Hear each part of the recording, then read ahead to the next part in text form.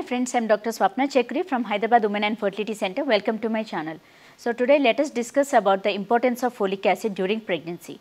So throughout pregnancy, folic acid is very much important for the growth of the fetus and for the development of the spine and for the development of red blood cells as well. So basically folic acid deficiency can lead to neural tube defects which is nothing but spina bifida. So again in spina bifida there are two varieties, open spina bifida and closed spina bifida.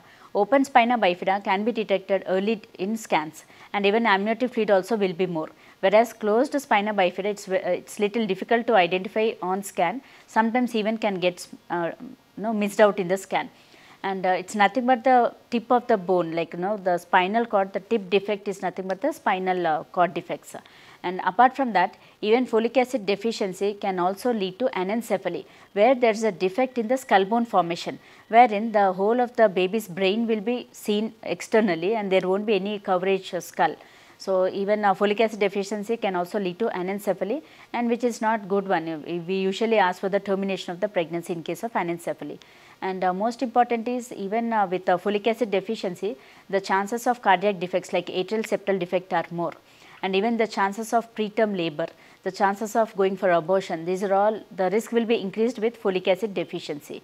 And with folic acid deficiency, even the chances of placental abruption are increased, wherein the placenta gets separated prematurely even before baby's birth.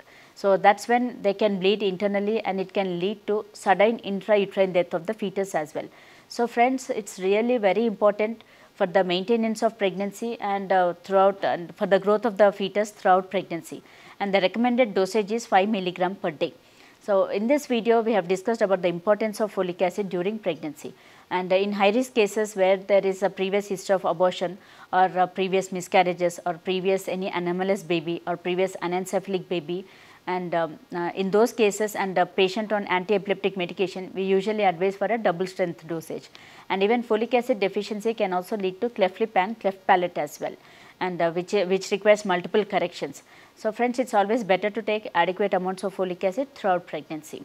And if you like my video, if you find it's informative, please like my video and share with your friends and needy people. Thank you. And do follow us on Instagram and Facebook. Thank you.